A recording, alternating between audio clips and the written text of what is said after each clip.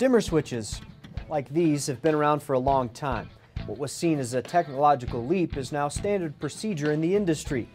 As always happens, this innovation is no longer enough if you're concerned about saving money, enhancing mood, or just being on the leading edge of what's new. What does this have to do with this story on ElectricTV? Well, here in our studio, we rely on dimmer switches and lighting controls just as much as the rest of the world. But the electrical industry changes at breakneck speed. And if the IBEW and NECA aren't keeping an eye on new ways of doing things like others, they'll be ready for the scrap heap. The NECA IBEW team recognized this early on in their history and have been involved with cutting-edge training and technology ever since. The latest in lighting is lighting control. Building owners and end users are now, more than ever, demanding the newest innovations in their buildings, not just because they make the building look cool, but because they attract tenants, they say something about your brand, and most importantly, they save you money.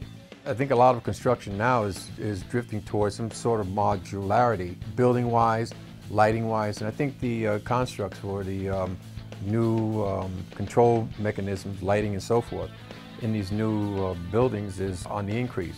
The next generation of lighting controls is blowing older versions out of the water, and it's not just because they exist. Because IBEW apprentices and journeymen are honing the skills needed to master the installation of these products and services at joint IBEW-NECA training centers around the country. A new program grew out of that NECA-IBEW partnership that we tout so often here on ETV, one that also includes NYSERDA, the New York State Energy Research and Development Authority. A couple of years ago, the JATCs in New York State, all 14 of them, collectively recognized that NYSERDA had money available for training, grant money that was available to both organizations and a labor union and management collaborated apprenticeship programs. So we took advantage of that opportunity, applied for the funding, and moved through NYSERDA's process and were awarded an initial amount of funding towards workforce development, towards training of advanced lighting controls. Southern California Edison, a utility out in California, brought together different stakeholders from energy efficiency, from education. They brought in some community colleges, and we all worked together to actually jointly develop this lighting curriculum. From there, the IBEW and NECA partnered with NYSERDA to actually bring that to New York State. It's done through hands-on training so that apprentices and journeyman wiremen are used to the very same things they're going to use in the field.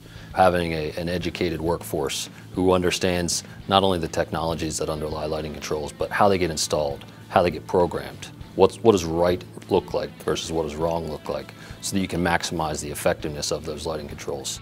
It's hoped that this program can improve the quality of lighting installations, enable better and more accurate bids for jobs, and foster satisfied building owners by reducing lighting load and costs in their buildings. I think in the overall market, everybody's going to benefit from it. I think that the manufacturer, the utility companies, will benefit from it.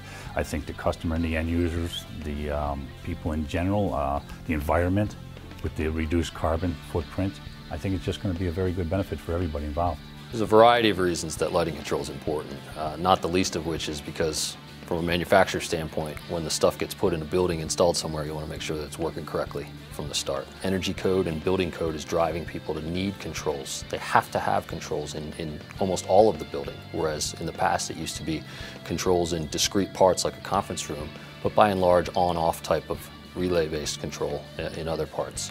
This is intensive work that not just any electrician off the street can do.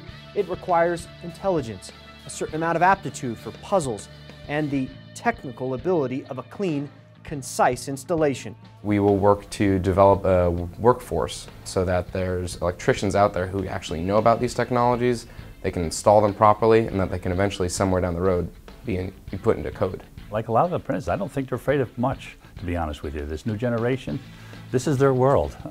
You know, the days of carrying that pipe and digging ditches and things like that is changing quick. There'll always be a need for that, but the technology that's involving in things, I think these kids embrace it wholeheartedly. For NYSERDA's part, this partnership has benefits that extend beyond those for NECA and the IBEW. The energy-using citizens of New York also benefit. so they offer education and technical support as well. So New York State and its citizens get a lot of benefit out of this program. We get to not only see a more educated workforce, and we're going to see them bidding on contracts, but those building owners and citizens who are actually requesting these jobs, they're going to see their electric bills come down, they're going to see the strain on the environment reduced, and they're going to improve the state's overall economy. Both architects and customers can be certain that the installation they have with an IBEW NECA contractor is done right the first time, done on time, and within the budget. NYSERDA, Albany NECA, and the IBEW locals in New York are hoping to take this program national in the coming months and years. Programs similar to these are also in place at many JATCs around the country, so make sure to contact your local NECA IBEW training center to see if they offer something like it. That's it for this edition of Electric TV. Until next time, I'm Dominic Geritano.